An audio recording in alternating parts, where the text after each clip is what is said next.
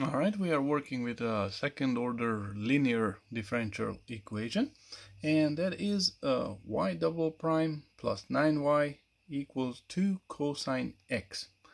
Now, if we look at the right hand side, 2 cosine x, this is a good clue for us that undetermined coefficient method will be helpful.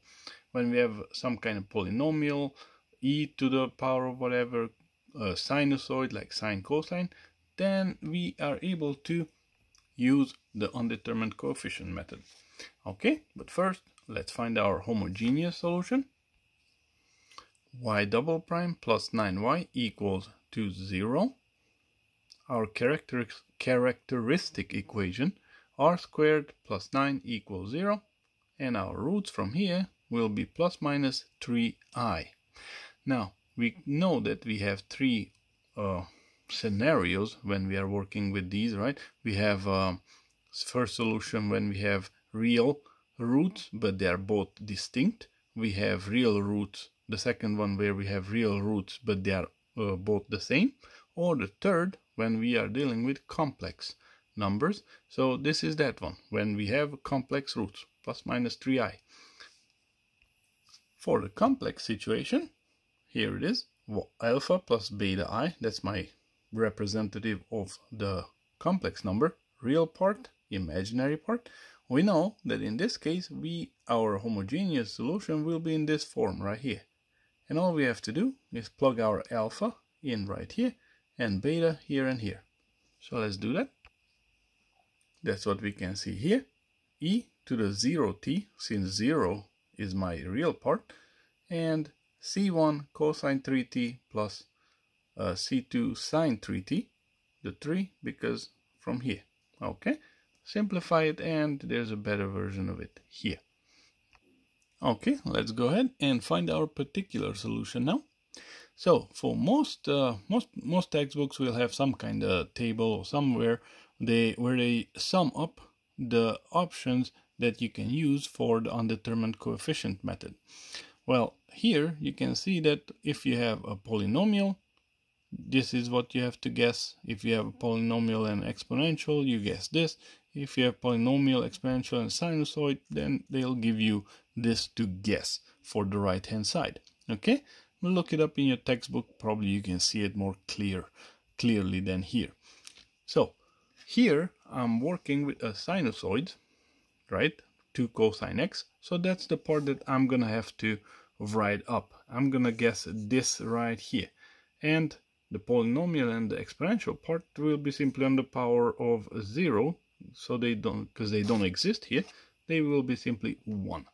So my guess for this will be, the particular solution will be a cosine t plus b sine t. And the undetermined coefficient method is because we have a and b. These are our two undetermined coefficients. Now for the next step, we're gonna have to plug back into our ODE. But for that, we're gonna need to find our y double prime. So let's do that. Yp, this is what we guessed. We're gonna take a derivative and another derivative.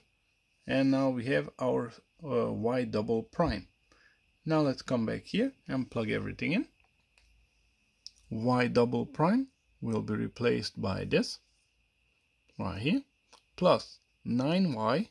Instead of the y, we're gonna put this right here, and on the right hand side 2 cosine x. That doesn't change anything, 2 cosine x or t. Yeah, sorry, I have no idea why I switched everything to t when there was an x here. So let's pretend this was another t. This is another t, okay, cosine t. So everything is consistent. So okay, now that we cleared that up, let's continue. Where were we? So we had this one, right? So we're gonna collect the like terms. We have cosine and cosine. We have sine and sine. On the right hand side, we're not doing anything, just leave it as is. So from this term and this term, I'm gonna factor out the cosine t right here, and the coefficients will be left behind. So 9a minus a. From the two sines, I'm gonna factor out the sine t, and the two coefficients will be left behind, 9b minus b. Okay, the right hand side as is. At this point, all we're gonna do is simply compare what we have on the left hand side to what we have on the right hand side. Now let's do the cosine first. We have cosine t here, cosine t here. So its coefficient we're gonna put equal to each other. So the coefficient of cosine t on this side, 9a minus a. Coefficient of cosine t on this side, 2. So put them equal to each other. Now sine on this side has a coefficient of 9b minus b right here. And on this side we have a sine 2, but its coefficient is 0, right? That's why it's gone, it disappeared. So equal to 0 right here. Now from these two we can go ahead and find our a and b. A is 1/4, b is 0. Here it is, our particular solution. We're gonna take these two, plug it back into our yp, the one that we guessed, right? And we're gonna get 1/4 cosine t plus 0 times sine t. So there it is. Now let's write up our final solution, which is y equals yh plus yp.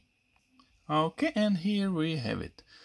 Our yh, what we have found, c1 cosine 3t plus c2 sine 3t, plus our yp, which is this part from here, 1/4 cosine t.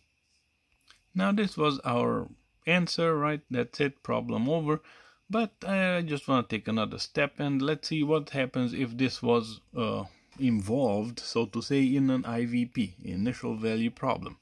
So if we had y naught equals 0 given and y prime 0 equals 1 given. So these two would be given as an IVP. Now from here to continue, we're gonna take this one first and we're gonna plug it into our solution, what we have found. So everywhere where we see a t, we're gonna plug in this 0. That's what you see here. And equal to 0, just like they gave it to us right here. This 0 is this one. Okay, we're gonna simplify, and from this we can see that we are able to find c1 being equal to negative 1/4. Now to use this part, we're gonna have to take a derivative of this guy. So that's what you see right here. The derivative of our solution is right here. Just in case you can't see it, let me read it. Minus 3 c1 sine 3t plus 3 times c2 cosine 3t minus 1/4 sine t.